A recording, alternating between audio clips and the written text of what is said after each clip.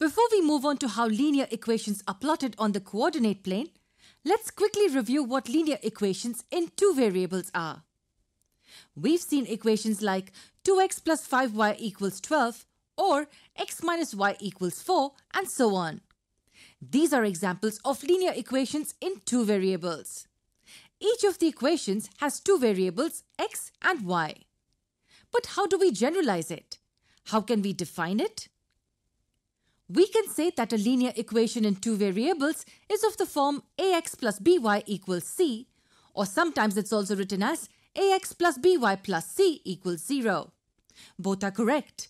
For example, the first equation can also be written as 2x plus 5y minus 12 equals 0.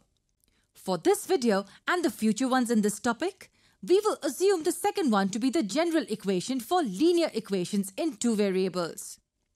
Ax plus by plus c equals 0.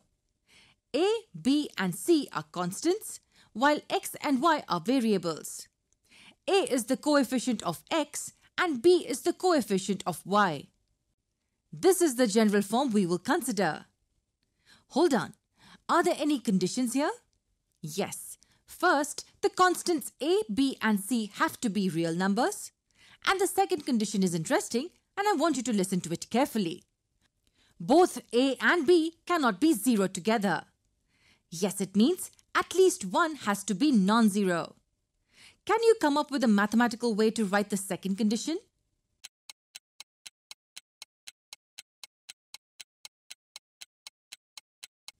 It's interesting and a very innovative way to write it.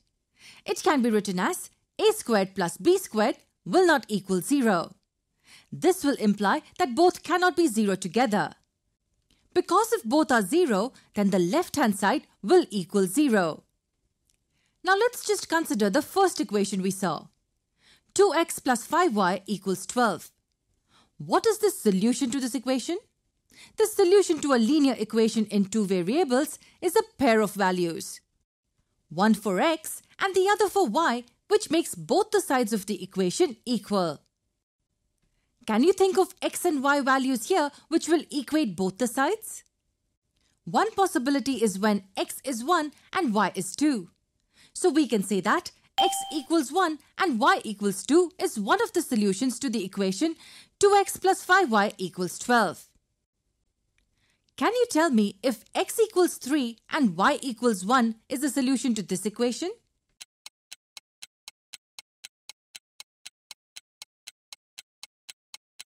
The answer is no.